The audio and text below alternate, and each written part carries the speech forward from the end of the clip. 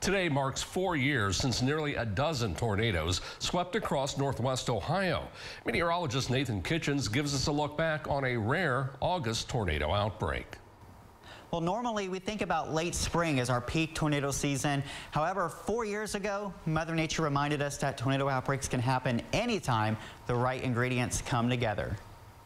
11 tornadoes ripped through Ohio on August 24th, 2016, with 10 of those cutting across our viewing area.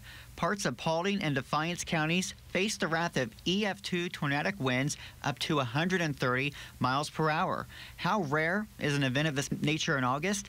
I sat down with meteorologist Patrick Murphy at the National Weather Service to learn more. Pretty rare on two accounts. One, that August is not your typical tornadic month, and also because of the number of tornadoes that swept through the area through Indiana and Ohio. Initial forecast earlier that day did not seem too alarming.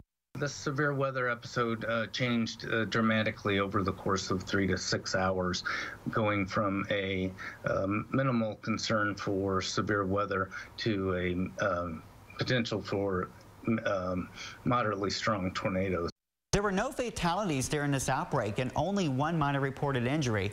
This can be strongly attributed to advance warnings issued by the National Weather Service. This rare event taught us that weather conditions can change on a dime, and we should always have methods to receive warnings. The Your News Now weather app is a great avenue to receive alerts down to your specific location. Meteorologist Nathan Kitchens, Your News Now. Thanks, Nathan.